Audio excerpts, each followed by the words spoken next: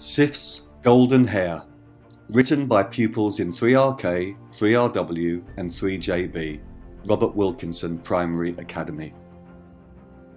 A magical story based upon the Viking myth with a special ending created by the children. Asgard, home and fortress of the Viking gods, connected to Midgard, the world of humanity, by a rainbow bridge. Inside the fortress, a majestical bedroom fit for a queen.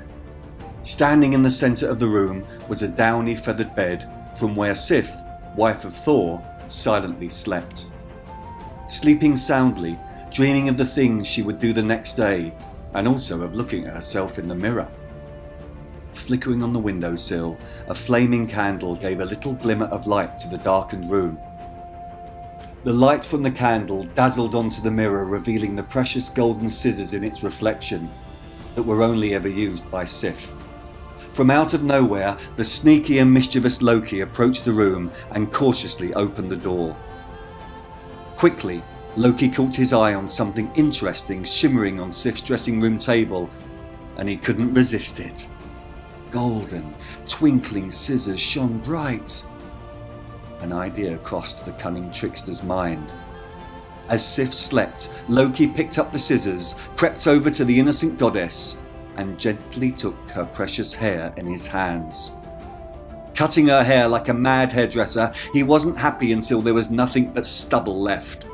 Piles of long, blonde hair formed a silky carpet on the floor, yet still Sif slept on.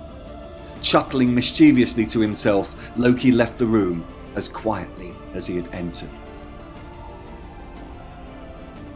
The next morning, Sif awoke.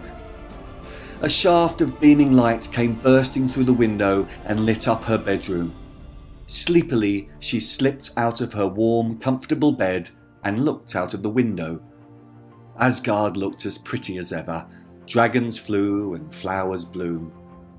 Upon her dressing table sat a golden-edged rectangular mirror where Sif combed her hair every morning. As she sat down, the goddess had a terrible shock. Her precious hair had vanished. A deadly scream burst from her mouth. Thor the Mighty heard the deafening sound and went rushing to his wife's aid. "What have they done to you?" he bellowed. "Whoever has done this shall pay!" Flaring his nostrils and rubbing his chin with anger, he bellowed, "I think I know who would do such a treacherous and devious thing like this. That pesky Loki!" Fearlessly stomping along the open field, Thor approached an unsuspected Loki who was giggling to himself. This infuriated Thor even more. Mad with rage, like thunder, Thor instructed Loki to resolve the massive problem with his poor wife as a matter of urgency. Loki trembled with fear. Although he knew the problem had to be solved, the journey would take him down to the dark, mysterious caverns, and he feared he may never be seen again. On a mission, he reluctantly marched over the Rainbow Arch towards the cave of Brothers Brock.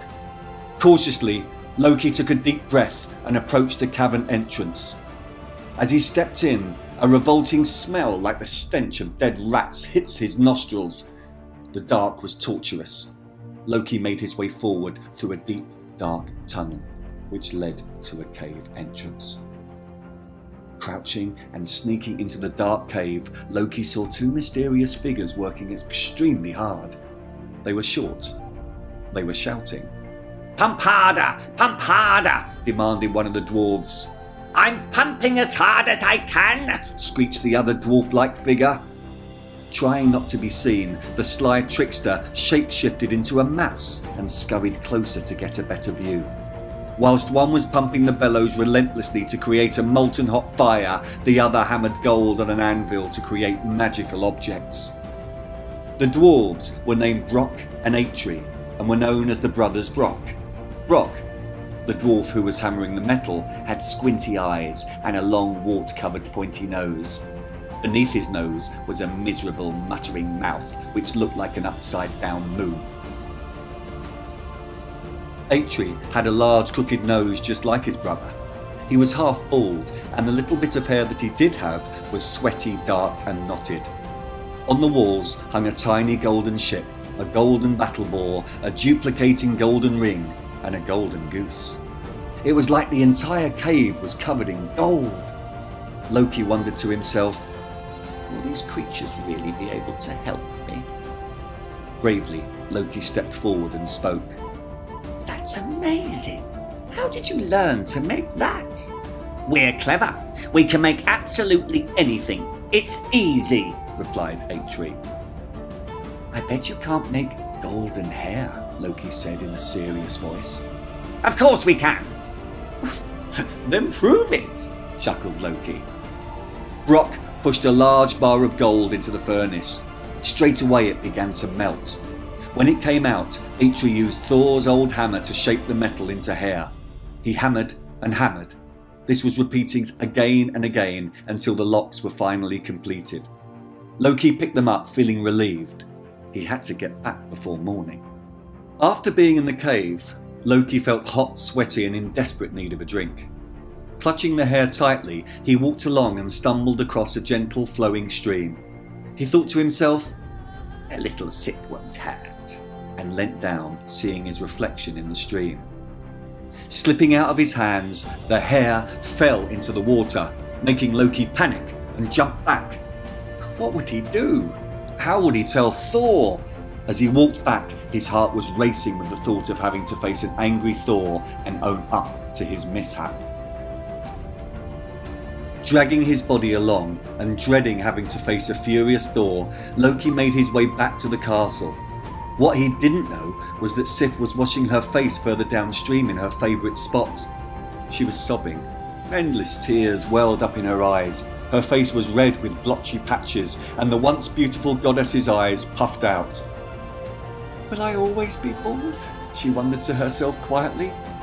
Suddenly, out of the corner of her eye, she noticed some golden glimmering water trickling by, and as she did, she scooped it into her smooth, delicate hands and poured it over her head. At that moment, a miracle happened. Her silky golden hair grew back. Sif couldn't believe her eyes. With her heart full of joy, Sif skipped back towards the castle. Thor was waiting on the bridge, watching the river flowing past and thinking what he was going to do to the treacherous Loki. Just then he saw his wife excitedly rushing home, and on her head was her beautiful golden hair. Thor was delighted. Once again, Sif was happy and beautiful. They celebrated with a big feast, but Loki the trickster wasn't invited.